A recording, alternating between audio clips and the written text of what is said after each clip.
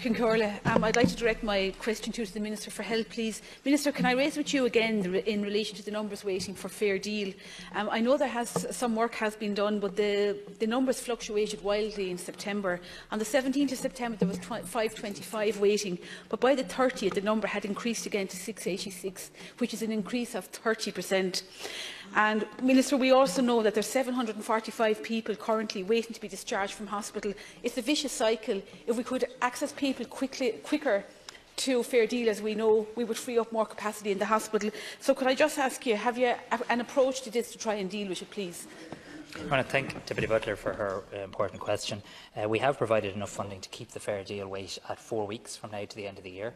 We are beginning to see the delayed discharges, admittedly from a high base, now beginning to fall. As I said to Deputy Buckley, the HSE now has an additional 26 million for winter planning between now and the end of the year. That should mean more home care, more transitional care and more fair deal places. But I'll get the Deputy a specific note on fair deal numbers.